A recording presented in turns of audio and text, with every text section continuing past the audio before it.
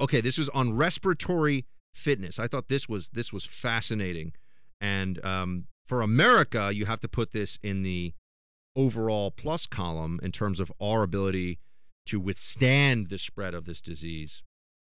This is from Carl Quintanilla, who is a reporter and anchor at CNBC. And he says the two most important parameters in respiratory fitness.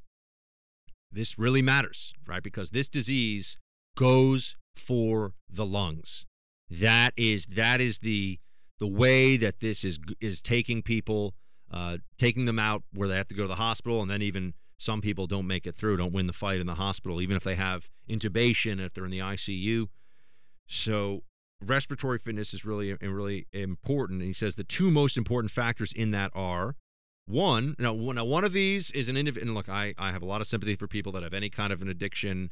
I get it. But I'm just looking at the numbers here, looking at the aggregate of what we're facing, whether the person smokes cigarettes. It's very, very important when you're gauging their respiratory fitness. So I'm telling you this because I know there's a lot of Team Buck that you smoke, and I'm just looking out for you. You have to consider yourself, if you're a smoker, in a higher risk, even if you're a 35-year-old or a 30-year-old smoker. You got to consider yourself to be in a higher risk category in this. So please take those precautions that people are talking about. I know it's like a little counterintuitive, but if you're a long-time smoker, I mean, not if you smoke one cigarette a month or something, but if you're a long-time smoker and you're in your 30s and your 40s and your 50s, you got to think about this like this disease is going to come after you very, very possibly like somebody who's in their 70s or their 80s in terms of your ability for your lungs to fight back against this. So you got to be very careful. And the pollution level is the other part of this. That's also a really important indicator for how well. Remember, I was in China, as I said, a year ago, and I was leaving Shanghai, which usually is not as badly polluted as Beijing. And it is like something out of a post-apocalyptic movie and it was still there. And it's apparently a lot better than it used to be.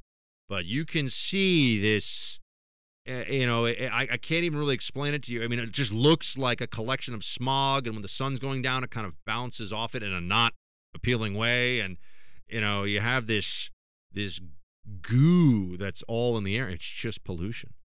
And by the way, I'm all about conservation. I'm against pollution. I'm just not against CO2, which plants rely on for air. And that's CO2 is not a pollutant, but we all have to pretend because the green movement is insane.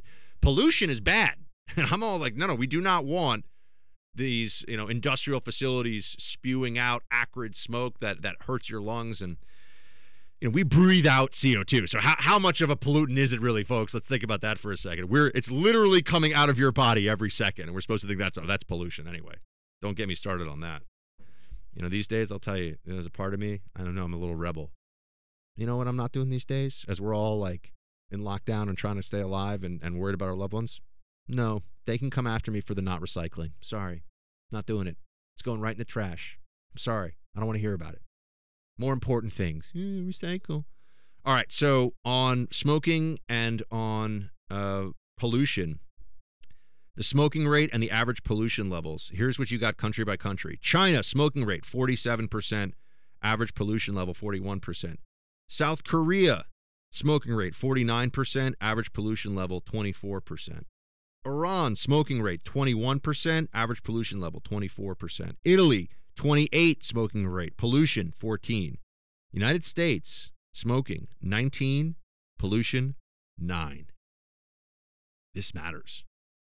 We have a lower percentage of smokers, and this is probably the most important in terms of looking at the aggregate numbers and how this will affect the population of this country overall.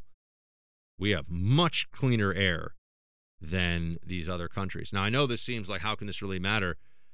This is what it all comes down to, is can your lungs get enough oxygen to the rest of your body if and when this thing attacks you? And your lungs, if you are dealing with daily pollution all the time, your lung capacity is affected and the strain on your lungs is already higher.